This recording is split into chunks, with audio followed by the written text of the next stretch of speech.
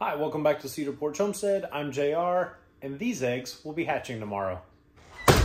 So we're in the shop today to build a brooder that I procrastinated on. And if you've known anything about me, if you've seen any of our other videos, I typically don't build anything until, well, it's too late and I have to get to it. I've got today and tomorrow to get this thing done, but rather than just going to the store, rather than ordering a brooder, what I'm gonna do is I'm gonna use some supplies that we have around the shop, and we're gonna build a brooder that you are gonna wanna see because we're gonna include 5 things that you don't wanna forget when you're making your own brooder. So over the past 10 years, we've probably had maybe a dozen or more different brooders that we've used, we've had to build, and they've all served their purposes. They've worked fairly well, but what we are really trying to do now is educate those in our community. So we're having a lot of parents bringing their kids over. They're going to want to see these chicks. So I've got a couple ideas that we're going to show you along the way of how we're going to make this a little bit more educational friendly. And I think it's going to be really cool. But again, if you've seen any of our other videos, I get things up here and we don't know if they're going to come out into fruition or not. So stick around and we're going to find out together. To get this brooder up off the ground, I've got these metal table legs that we had for a project several years ago that they ended up not really looking good on the table. So I bet they're gonna look good on this brooder because that's what we're gonna use. So on top of the table legs, we're gonna use this 3/4 inch piece of plywood because we need a solid base that's gonna hold everything kind of together.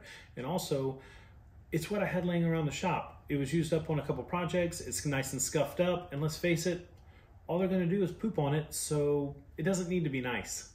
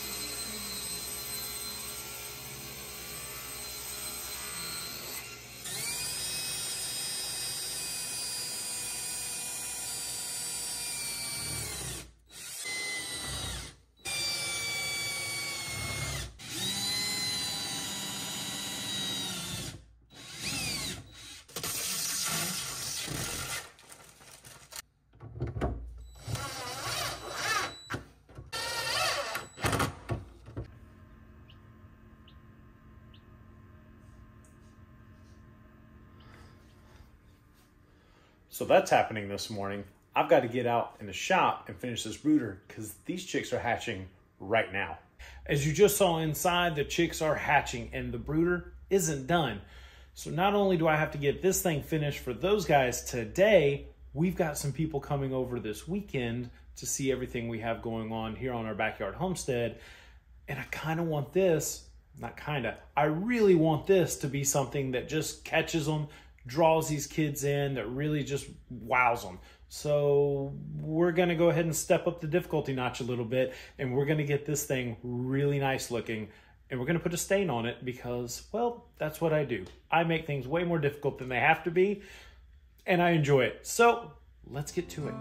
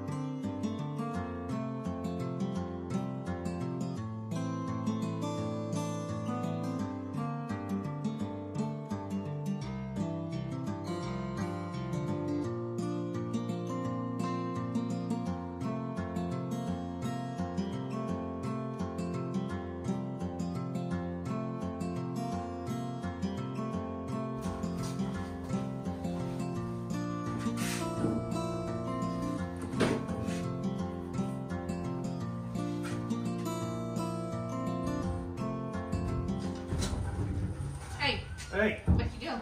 Perfect timing. Check this out. I'm putting the plexiglass in. Oh, that's cool. Yeah. I gotta put, I think that one goes in first though. Sorry. What's up, babe? I found a little flaw. No flaws. This thing's perfect. No, I really do. I love it. But I think that you forget that you're like a foot taller than I am. You see this? I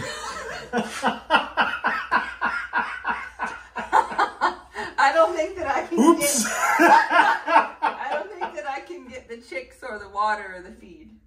Well,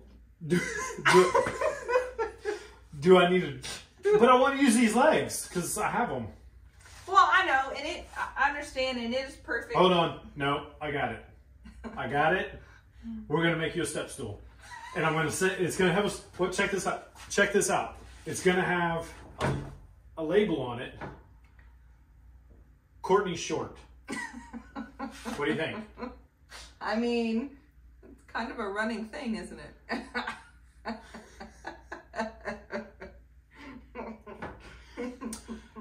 See, this is why things in my head don't always work out the way they should. But we make it work. Yeah. We make it work. Well, and this is cute. Like, little kids are going to be able to look right in here. I get it. But I got to be able to get in there, too. I'm going to build you a harness. You can just drop in like Mission Impossible. Okay. All right, so now I got a step stool to build today. All right. Thanks for coming in, babe. Yeah, have fun. So let's talk about the first 3 things to consider when you're making your brooder. And the first one's going to be size. So our brooder is about 8 square feet. And according to most literature you're going to read, they're going to say about half a square foot per chick for the first 4 weeks. So that means that we could only put about 16 chicks in this brooder. And I've had enough brooders in the past where I would feel very comfortable putting 20 to 25 baby chicks in here for the first 4 weeks. The thing you're going to want to keep up with is the bedding. And we'll talk about that in a second. The second thing to consider is going to be the height of your brooder. We went with 24 inches on this brooder because chicks are going to be testing out those new feathers they're growing. They're going to be flapping and flying and trying to jump out whenever you try to go change their water or food. So the third thing to consider is going to be your flooring. And let me show you a little trick. When it comes to the flooring, what we really want to consider is if we're going to leave this as just a plywood flooring, even with a fair amount of shavings, there's a good chance those chicks leaving their little deposits behind is going to leave that pretty nasty. Along with, they have a tendency of dropping a little water. We have a tendency of dropping a little water. So we want to protect that. And the way that we're going to protect that is we're going to be using luxury vinyl plank flooring. Why is it called luxury vinyl plank flooring? Well, it sounds really nice, doesn't it? It's PVC. And what it does, it's waterproof and will protect the bottom of that brooder from any of those droppings, water, and we're going to be able to keep that really clean and hygienical and perfect, and we're excited. So I've really got to put that flooring in because I'm running out of time today.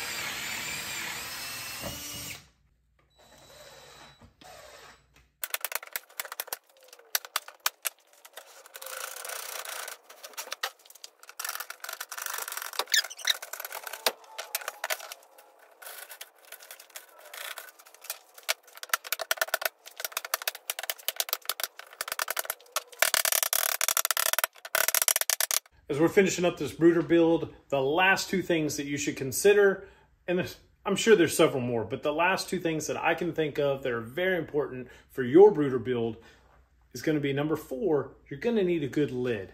So we used these door style lids with a mesh middle, and that allows for airflow and protection because everything in the world likes a chicken nugget. The last thing that you need to consider when you make a brooder is what you're going to use for a heat source. Now we use an infrared brooder lamp, and we've always had really good success with it. We make sure it's secure because if it falls, it could start a fire. So you want to be very careful with that and make sure it's secure. There's also these brooder plates that you can put that plug in and it heats a chick. We've never tried that. If you've had success with those in the past, go ahead and leave a comment below. We'd love to hear about your success stories with those. Short of that, it's time for us to move some chicks in here.